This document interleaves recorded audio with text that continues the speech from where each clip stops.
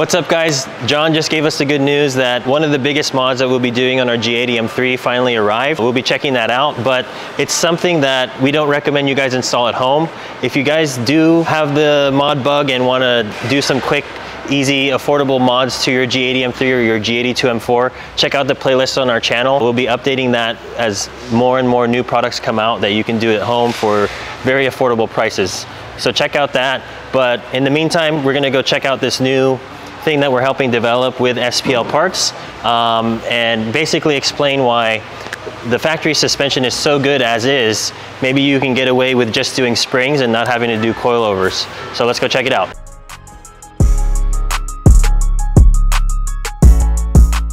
Welcome back to another episode. For everyone who's new to the channel, my name is Robert. I'm the owner here at Studio RSR.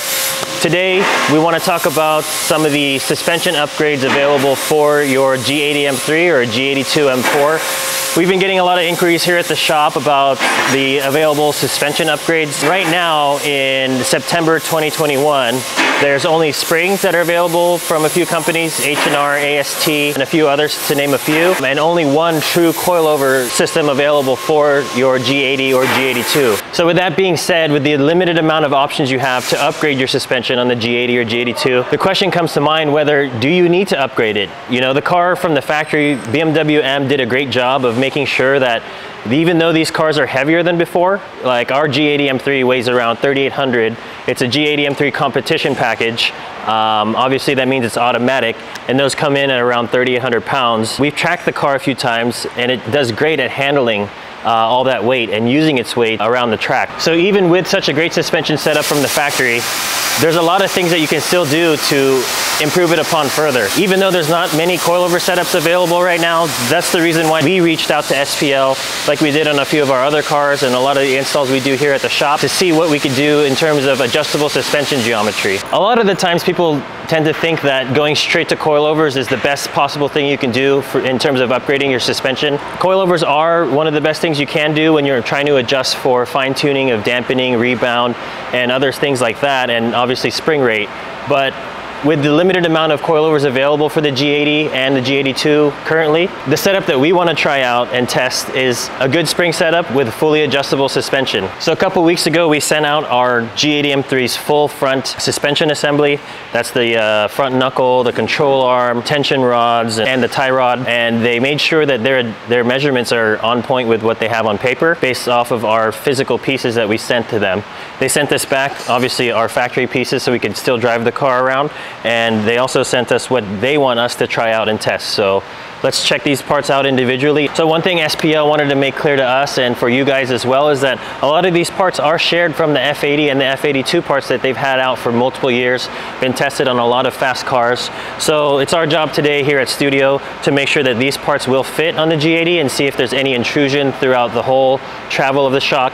And we'll be getting on the phone with Turner at SPL as we're installing these to make sure everything's in spec and send him any feedback and see if he has any suggestions and things he wants to see. Again, the biggest thing when you're doing adjustable suspension is not just the ability to really fine-tune and put the suspension settings that you want in, but obviously factory suspension comes with rubber bushings. Rubber bushings have deflection. When you're in high performance situations on the track or on the street, or you're lowered your car, you're getting that added benefit of solid mounts and solid spherical bearings. So whenever you lower a car, even with just springs like we have available right now, one of the things that we like to suggest to all of our customers is that you upgrade or change to the SPL tie rod ends. That being because whenever you lower a car, the geometry of the steering rack changes, and therefore the steering input, whenever you turn the wheel, will change during the travel of that wheel assembly moving up and down. And this part, these tie rod ends by SPL, will help correct that change from lowering the car. This is probably one of the best things you can do in terms of feeling a big difference whenever you drive your car. The next piece that we suggest to upgrade when you're doing these one thing at a time is the front lower control arm. The adjustability of around 5 inches or more will give you that maximum range of camber adjustment. Besides the ability to really fine-tune your camber settings, the factory bushings are meant to absorb and provide some sort of give whenever the car is moving and, you know, overall give you a better ride quality. The downside to having rubber bushings is that you get more and more deflection with the more you drive the car. More deflection means that your camber settings and your overall suspension feel is going to change over time. The front lower control arm, you get solid spherical bushings that replace those rubber bushings that keep all your alignment specs where they need to be. Moving on to one of the other things that we highly suggest are the adjustable sway bar end links. Obviously, whether you have a stock sway bar and you're changing other suspension components, or you upgrade your sway bar, you want to be able to finely tune and place the sway bar where it needs to be, and the SPL adjustable end links will allow you to do that. The last few pieces that we'll be trying out from SPL are the tension rods. The tension rods serve the function of being able to adjust your caster. Obviously, when you're adding camber to a car, that affects your caster and everything else that happens within your suspension movement and its geometry. These tension rods from SPL will help you adjust those travels and make sure that everything clears. So stay tuned for that.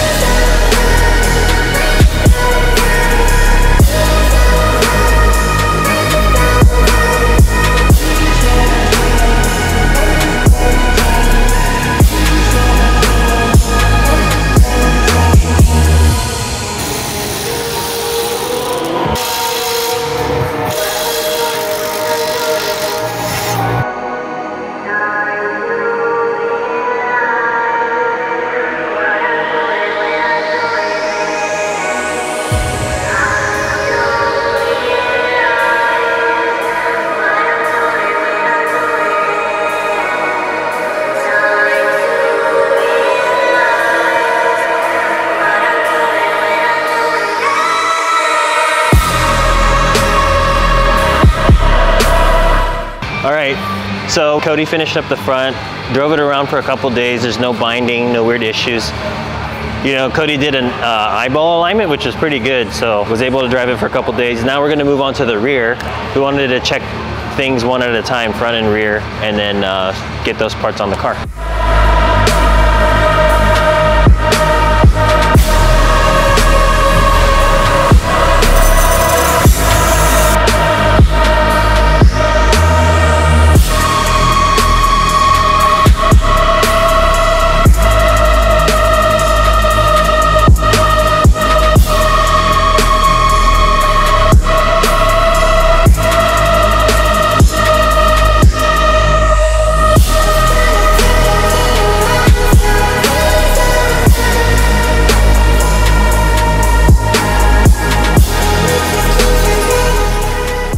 Okay guys, so you guys see the installation process on the G80, but one quick note I wanted to talk about with you guys real quick. You know, since the G80's been on the lift the last couple of days, I had the chance to drive my old E30 that we've had here at the shop. It's really nice and refreshing to drive not only a manual car, but just an older, you know, low horsepower car on the street. And the reason I bring that up is because, you know, obviously with the newer cars like the G80 and the G82, everything is fresh. The technology, the engineering in the suspension system, you know, makes it able to handle the 3,800 some odd pounds of these newer cars. And then again, driving the E30 the last couple of days is like, you can, even though we've refreshed with OEM bushings and arms, you can still feel how much slop the suspension has. And obviously the car still has stock sway bars, stock struts, but refreshed OEM springs. So now after driving it, it's like I kind of want to buy H&R springs or iBox springs for the car. But again, you really feel that big difference in like factory rubber bushings, and then how much the car sways back and forth, even just changing lanes or, you know, getting on an on-ramp. It's really fun. I miss that feeling because all these newer cars feel like they drive themselves. So, you know, let's see how this upgraded SPL suspension works on the G80. But before we do that, we do have to go to alignment and make sure everything's in spec. Robert at Chewerks is going to help us out with that. He's our trusted alignment shop where we go for all of our suspension setups before track days, before competition days. So we're looking forward to getting these specs in and seeing what kind of range Robert gives us for maximum and minimum adjustment. And then finally, hopefully this weekend on Sunday is Beamer Challenge. So I'll be able to compare, and luckily it's at Buttonwillow where we did our first track day with the car fully stocked. You can watch that video here and then see if adding these things made it easier to drive and gives us a better, faster time, or hopefully both, where it gives us a faster time and makes it easier to drive. So stay tuned for that, and we're gonna head off to alignment.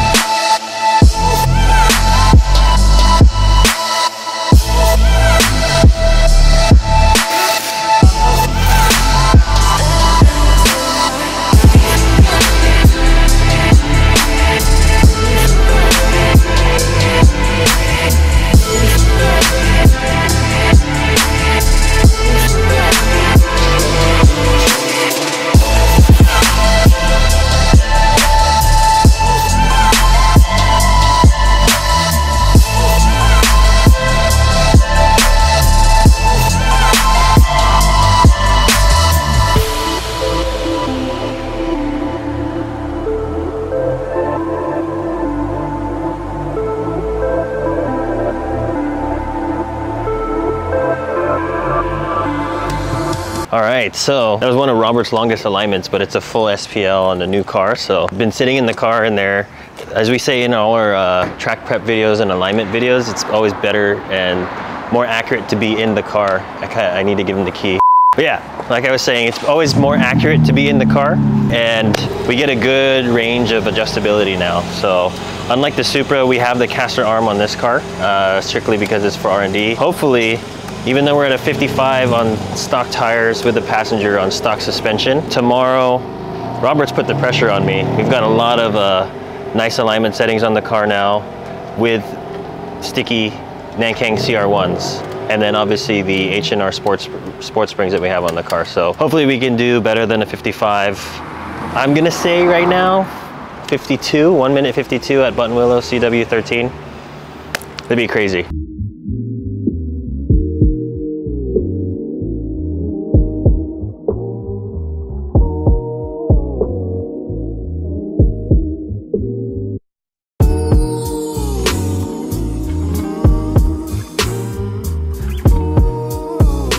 Track entrance is going to be right here, kind of right behind the Tacoma there.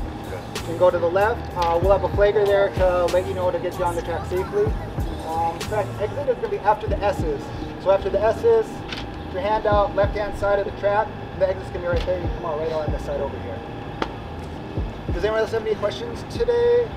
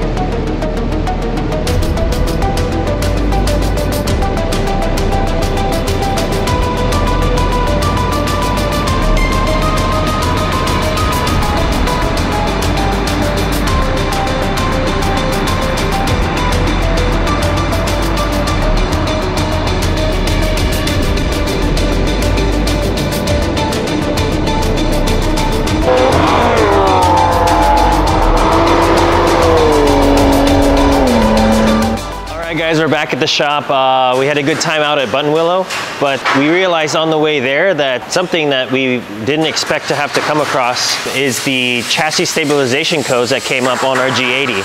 So on doing a lot of SPL installs and adding springs on the previous generation, like F80 M3s or F82 M4s, we've never had to code and recalibrate for the computer to realize where that the suspension is, where it's seeing things for all the ride height sensors, the steering angle, and that's what controls the diff. The electronic diff is controlled with the computer balancing the steering angle and the ride height sensors.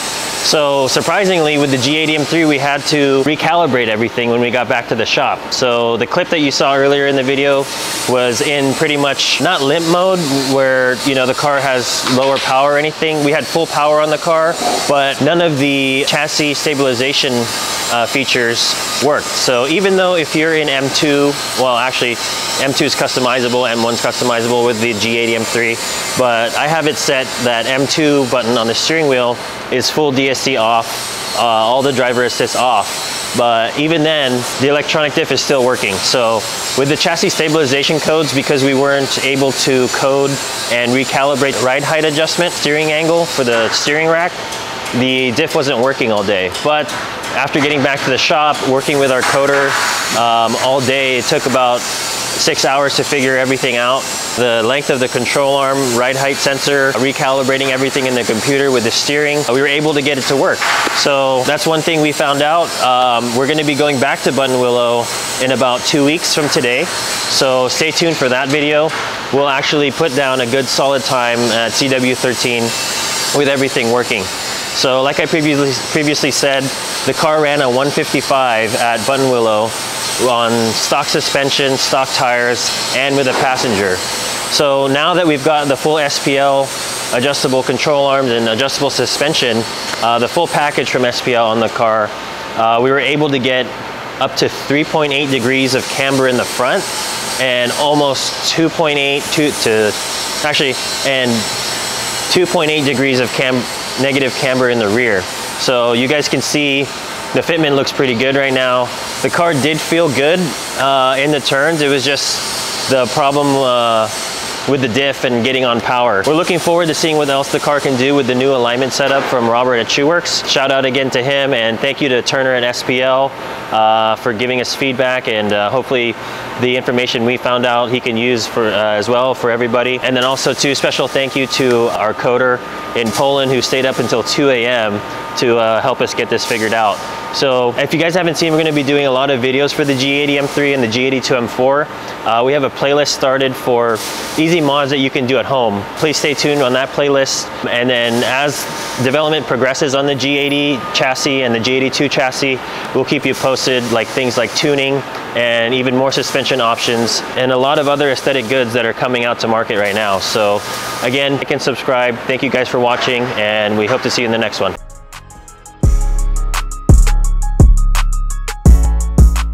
Thank you guys again for watching.